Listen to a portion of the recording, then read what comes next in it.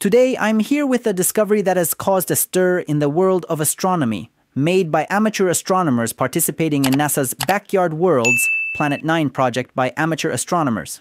This object, named CWISE J1249+3621, is moving through space at over 1 million miles per hour. This speed allows it to escape the gravitational pull of the Milky Way galaxy and puts it on an orbit that drags it into the intergalactic space. Another factor that makes this discovery interesting is that CWISE J1249+3621 is most likely a brown dwarf.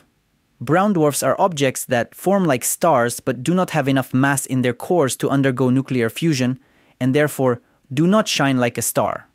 But this object stands out not only for its speed but also for its low mass, making it a unique and important discovery. Scientists are considering several possible scenarios for the origins of this fast traveler.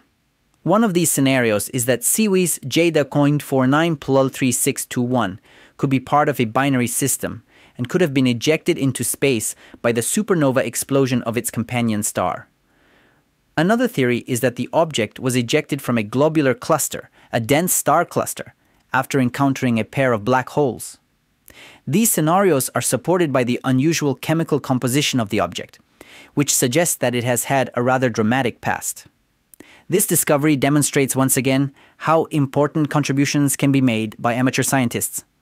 Further research on CWISE J1249+3621 could provide new insights into the dynamics of our galaxy and the evolution of stars. This extraordinary finding opens a new door to unraveling the mysteries of the universe that is open to everyone, and highlights the critical role that amateur astronomers play in this endeavor. For more videos like this, don't forget to like the video and subscribe to the channel.